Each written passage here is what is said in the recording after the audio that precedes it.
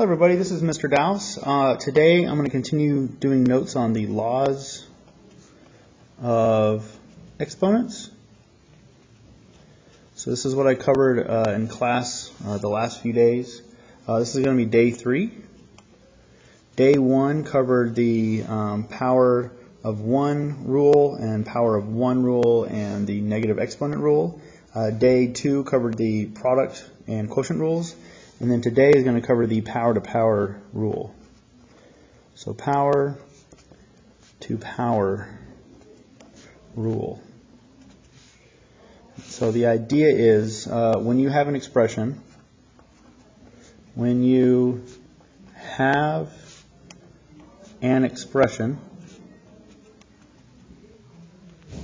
raised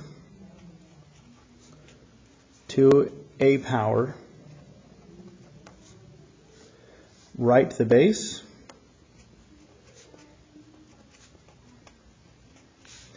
and multiply, I'm going to capitalize this, multiply the exponent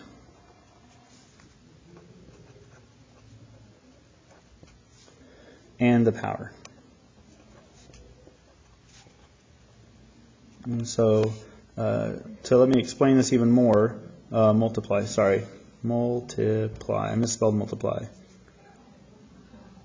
Sorry, put an L there, my bad, sorry about that. Alright, so the idea here is I have some base raised to the power of m, or to an exponent of m, and then I'm going to raise this whole expression to the power of n. And what we do is we just write the base and then we multiply the exponent and the power. So that'd be m times n. And this is the general rule of thumb when it comes to the power to power rule. And by the way, power and exponent can be used backwards or forwards. I mean, they can be used interchangeably. So if I have x raised to the power of m, and all this is raised to the power of n, or I could say x raised to the exponent of m, and all this is raised to the exponent of n, I can use those interchangeably. So I just want to say that. So I'm going to do a couple examples here, and then I'm going to just call it quits. Note should be relatively short here. So the first example I have is q to the 5th power, all of that raised to the 3rd power, and this is the same thing as q to the 5th power times 3. Again, I'm just following this little rule here, power to power. I'm multiplying one power to another, and this gets me q to the 15th power, and that is your answer. And another way of looking at this is if I had q to the 5th power raised to the 3rd power, that's the same thing as saying q to the 5th power times itself 3 times.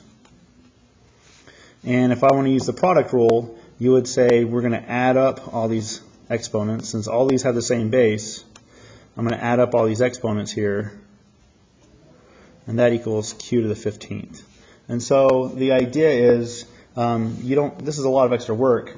Why do you want to go through all this work when you can just take the both of these exponents or powers and multiply them by each other?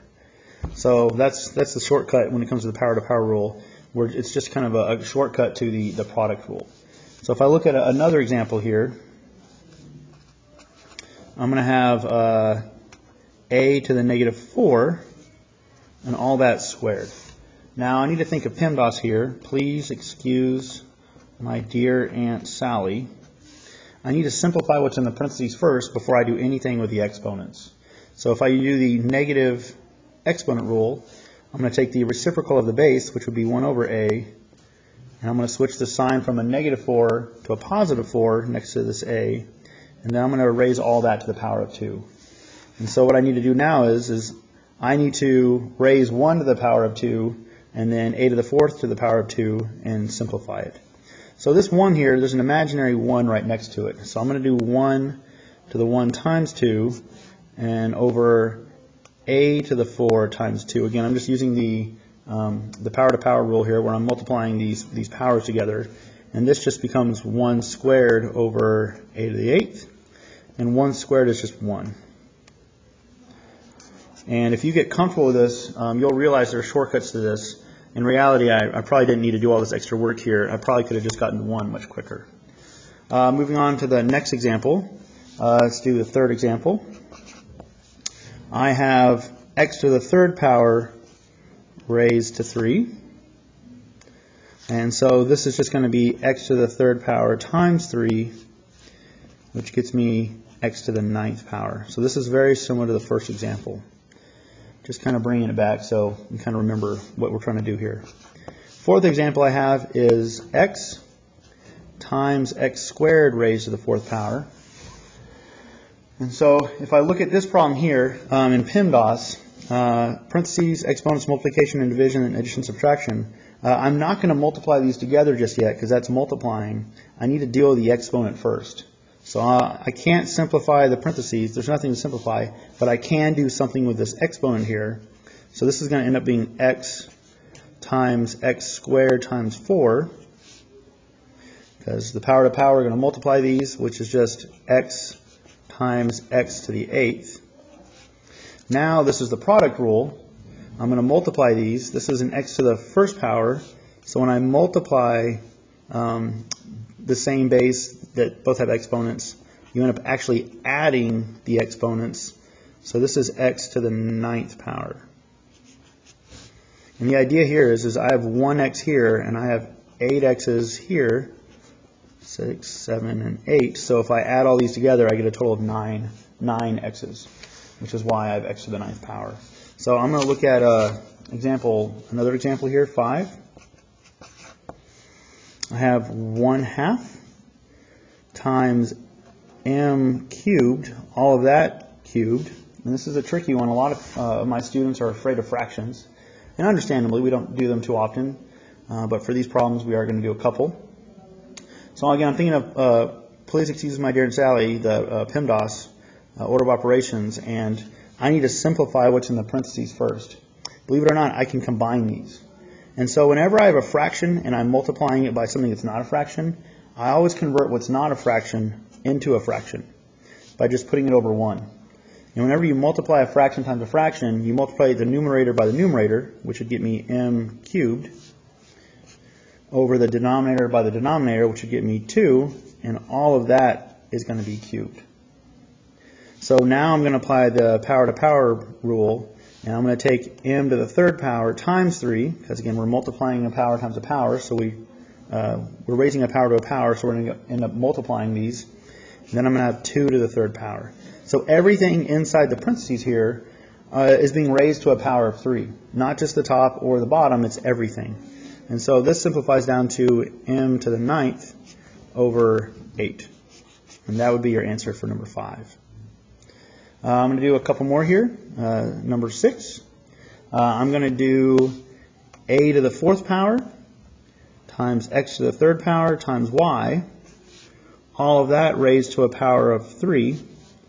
And my goal is to simplify this. I can't simplify anything in the parentheses. These all have different bases. So I'm going to apply the power to power rule. Keep in mind here, this y has an imaginary 1 next to it.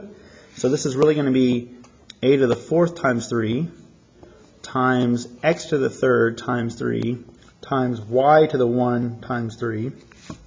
So all these exponents are going to be multiplied by this power outside of here. And this reduces down to a to the 12th, x to the 9th, and y to the 3rd. So that hopefully makes sense to you. Number 7, I'm going to do 2x cubed raised to the 4th power. And again, same idea here, except for I've got a coefficient in front. So whenever you have a coefficient, again, everything in the parentheses is going to be raised to a power of 4 here. So it's going to be 2 to the 4th power times x to the 3rd to the 4th power. And I skipped a step here. Keep in mind, this 2 has like an imaginary 1 here. So 1 times 4 gets me 4. That's how I got 2 to the 4th. And then this can reduce down to 2 times itself 4 times gets me 16. And this gets me x to the 12th. And then just one more example, just for the heck of it. Let me just turn the page here. So I'm going to do it right here.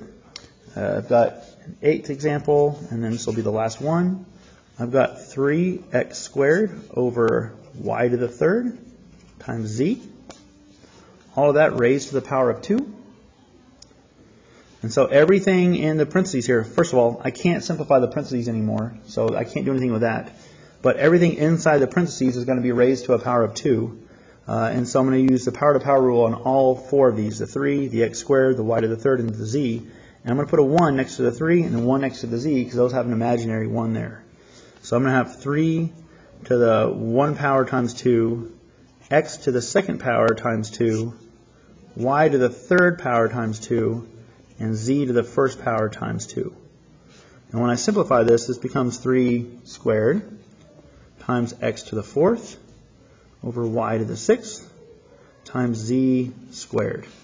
And this 3 squared can become a 9, 9x to the 4th over y to the 6th times z to the 2nd. And that would be how you simplify number 8. Anyways, I hope this helps, and have a great day. Bye-bye.